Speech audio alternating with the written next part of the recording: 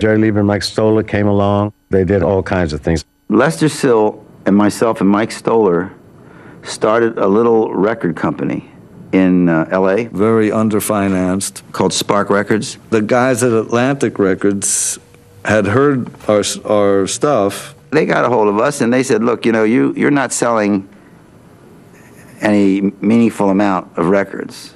They convinced us to make records for them that they could sell. The first big success we had was Searchin' and Youngblood.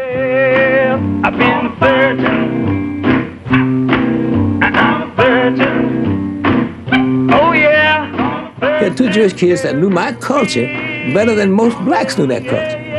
And they amazed me. I would look at them like, who are you guys, man? How do you know how to write this kind of stuff? And it's true of what you're writing about. But it so happened they knew it, and it was correct and right on time. We used to live a semi-black existence. In fact, we thought of ourselves as black. We were mistaken, but that's what we wanted to be. We aspired to be black and to be able to make the music that was black and the poetry that comes from blues music.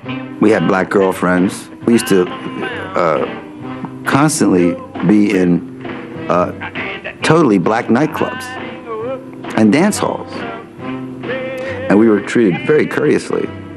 I mean, sometimes people were amused, you know, that we might have been the only white faces in the joint that night, but no one was ever rude or aggressive or anything.